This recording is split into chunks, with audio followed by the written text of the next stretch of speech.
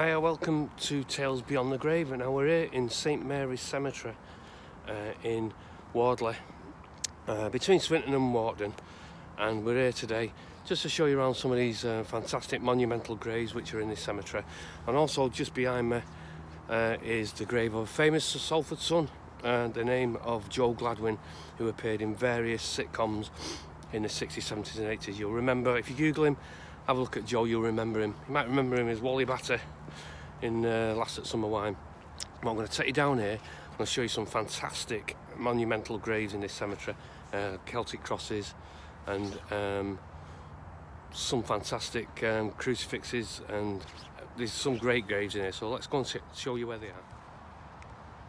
So we're just going to run you down through this column of stones down here. Now in this cemetery there's a lot of priests and nuns buried in this cemetery. I'm just going to walk down this sort of like avenue of stones really, and monuments, and we're over in Warden, and the name derives from the Old English word of Denu, which means a valley belonging to a man, possibly called Wellessa. So that's where the name Warden derives from, they reckon. And since records started in the area around about 1246, a Roman road passes through the area, which is now the A6. That Roman road runs from Mamusium, which is Manchester, over to Ribchester, up near Preston. But look at these monumental graves here. I'm going to take you around and show you some of these. They're well worth looking at, these graves.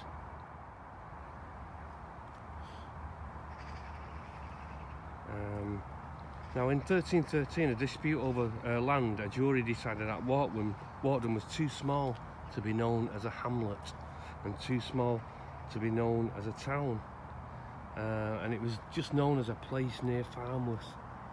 That's all they knew it as back then. And Warden Moor was the subject of a parliamentary enclosure act that the Duke of Bridgewater was the biggest landowner at the time, and he owned all the coal mines and the canals, and it was based around coal and cotton and textiles. Warden, that was the main source of employment around here. And Lord Bridgewater built the canals when his astronomical prices to ship his coal to ports like Liverpool.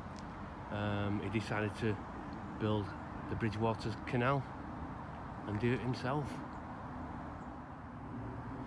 Now locally there's a park called Parfold Park, just up the road from here, and there's a 1-ton glacial limestone boulder, and that can be found inside the park. Now that rock is linked to the Lake District, or southwest of Scotland, and it's thought that it was transported by melting ice all the way from the southwest of Scotland down to Parfold Park in Warden. Now that happened around about 18,000 years ago, and it slid all its way down to Parfold and found its way there. And this, as you can see in front of me, is St. John, a little monument to St. John, and beside me you can see the stones. There's lichens on the stones now, but all these stones either side are reverends, if you can see that. Most of them are dedicated to priests around the Greater Manchester, Lancashire area, all being overlooked by St. John.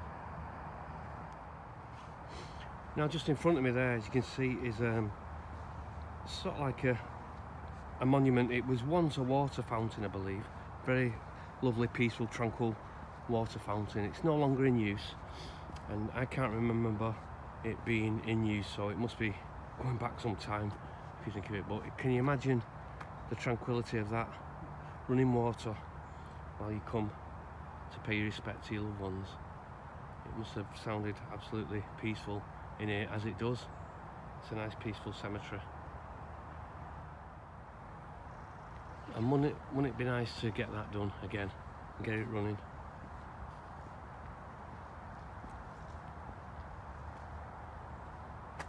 Peaceful little place, a little oasis in the middle of the cemetery where you can reflect on your thoughts. It'd be so nice to have that up and running again.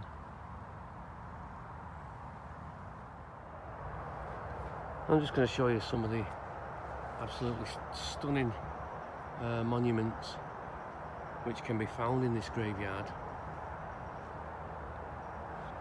And if ever you're here, come up to St. Marys. It's on the main bus route if you've got to get a bus. It's not far from the train station. Or if you come by car, there's plenty of parking spaces here too. And it's well worth a walk round the cemetery for the interesting stones that you may find.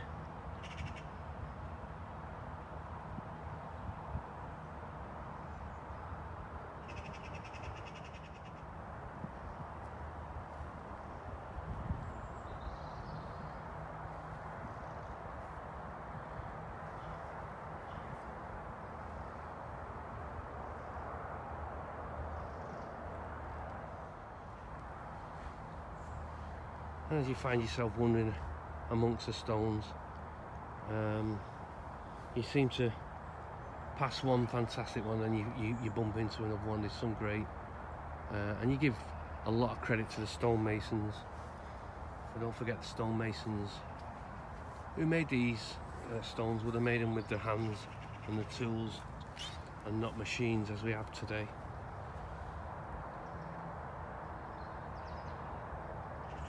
All hand carved.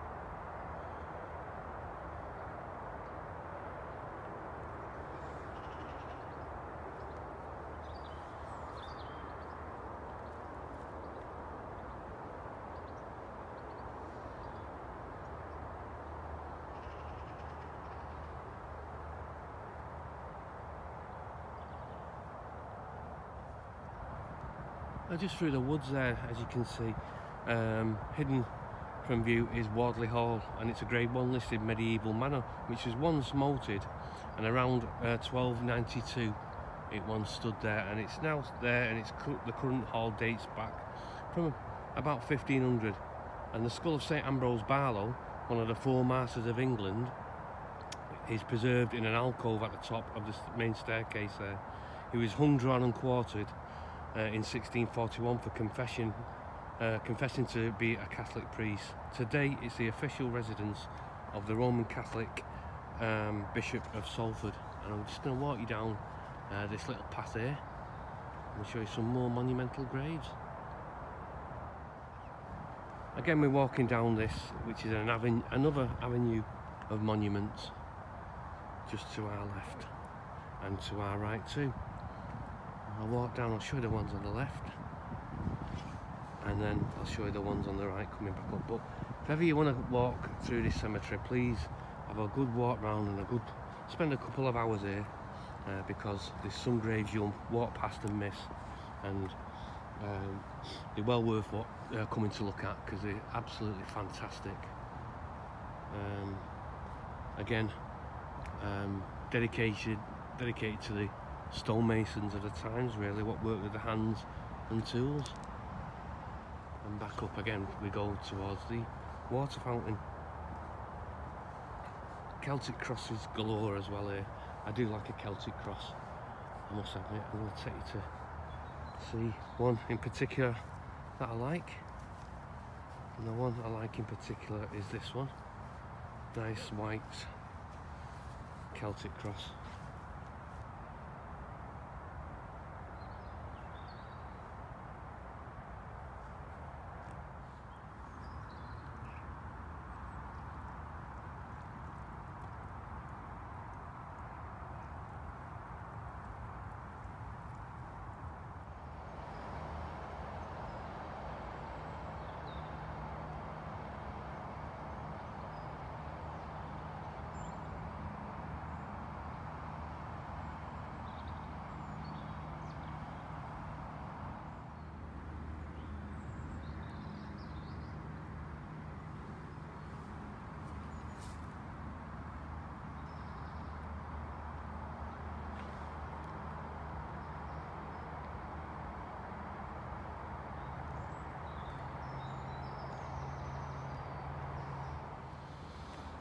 So on my way out now, and I'm just going to show you a grave just over here, and it's someone you might know.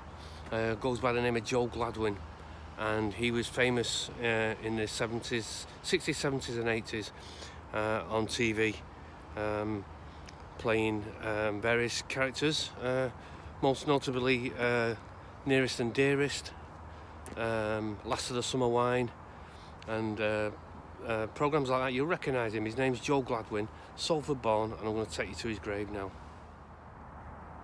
So I'm going to end today's walk around St. Mary's Cemetery, and this is the grave of Joe Gladwin, Salford born, famous for his role as Stan in Nearest and Dearest, as Fred Jackson in Coronation Street, and fondly remembered as Wally Batter in Last of the Summer Wine. Now Joe was born at 44 Tatton Street in Odsall, the son of a coal merchant, and he married his wife Lily Ann at Mount Carmel Church in 1933. He was appointed Papal Knight of the Order of St. Gregory for his endless charity work, which went under the radar. Not a lot of people knew that Joe did a lot of charity work, and he also performed for the troops concert party in World War II, in hospitals and also in the field as well. And he was also appeared in quite a lot of TV programmes you never knew, like Dixon and Doc Green, Z Cars, Nearest and Dearest obviously, the fictitious pickle factory with Hilda Baker, who come from Falmouth, just up the road. And he also appeared in quite a few films such as Yanks, Charlie Bubbles, Escaped, The Dark as well. And Joe died on the 11th of March 1987 in Crumpsall Hospital from bronchial cancer, which resulted in bronchopneumonia complications. So just say pay me respect to Joe. Every time I come to this cemetery, I pay me respects on the way out. So thanks for entertaining us, Joe. So that's about it really. Thanks for watching our little mooch around St. Mary's Catholic Cemetery over here in Wharton or Wardley, just on the borders of Worsley and Wharton. As I say, it's a fantastic cemetery. If you're looking for nice ornamental, monumental stones to come and have a look at, come here. It's well worth having a walk around the cemetery. You get lost in here because of the time. You're just walking about looking at each individual stone. There's some great ones here. Like I say, this has been for Tales Beyond the Grave, and just to say, if you've enjoyed the video, thanks for watching. Please subscribe. It does help if you subscribe. It means we can go out and do more videos like this. Subscribe, give it a like, give it a share if you want. It doesn't matter if you don't want to, but if you do, it all helps towards coming out and filming these, which I like to do. So I'm going to say thanks everyone for watching, and I will see you on the next one, which is I don't know where I'm going, but I'll see you on the next one anyway. So bye for now, see ya.